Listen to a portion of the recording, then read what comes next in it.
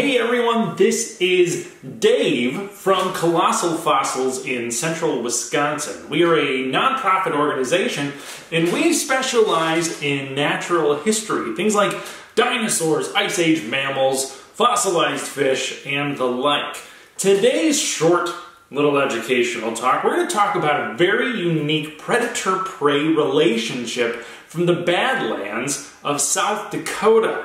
Now, these two specimens that I have right here are about 30 million years old, plus or minus. We have our little herbivore or plant eater and our carnivore or meat eater. Now, our plant eater is called an Oreodont. Now, Oreodont, we're going to break that up into their root words. Now, Oreo may sound familiar, but it has nothing to do with the delicious cookie. Oreo actually means mountain, and dont may sound like dentist. That's right. All has to do with teeth. So the name Oreodont literally translates to mountain tooth, because when you look at these things, they resemble little miniature mountain ranges. Oreodonts are a type of hoofed mammal called an artiodactyl.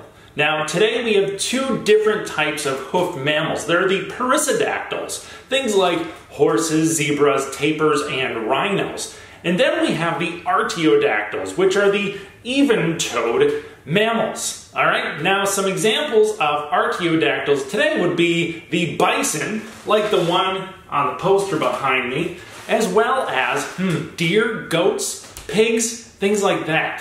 Now, little Oreodont was an artiodactyl, and it kind of resembled a mix of all of these things. Now, they say that they lived about 40 million years ago, first appearing in the fossil record, and then going extinct around 5 million years ago.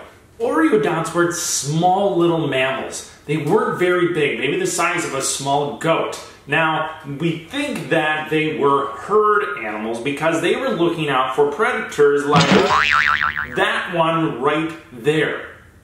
This guy is called Hoplophoneus, and when we look at its root words, it means the armed murderer. And you can totally see how it got that name.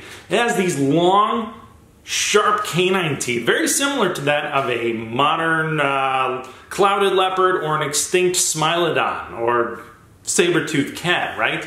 Now, Hoplophoneus may look like a saber-toothed cat, but believe it or not, it is not at all related to those types of animals. In fact, this thing isn't even a cat. It's from an extinct group of predators called the nimravids that, again, lived all over the world, anywhere from, 20, 30, 40 million years ago until the true cats came into the family tree of life and basically outcompeted, outsmarted all of these things, and the nimravids went extinct. Same goes for this one right here, Hoplophoneus. The one here, again, is about 30 million years old, plus or minus, and it came from the Badlands of South Dakota.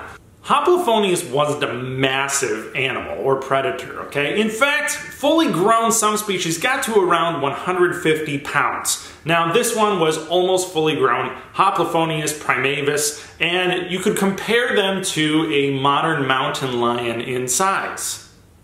Now, these were not the largest predators of the Badlands 30 million years ago. No, we think their hunting method was very similar to that of a leopard. So if we look at African leopards, they hunt way up in the tops of the trees and jump down on their prey.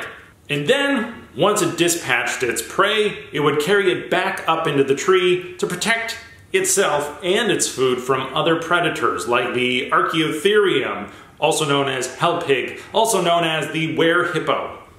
Again, these two animals right here created a very cool predator-prey relationship. They were of similar size, so it's very safe to assume that something like Hoplophoneus was jumping out of the trees 30 million years ago and landing on these things. Now, this skull is very unique because what we don't have is, the two halves of the skull put together. We have the thing split open. So you can see all the detail.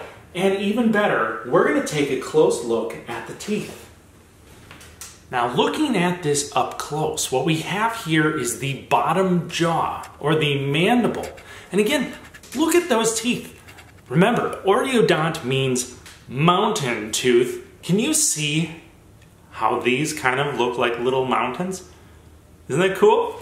All right, and then when we turn it around, we can see that this is the top half of the skull.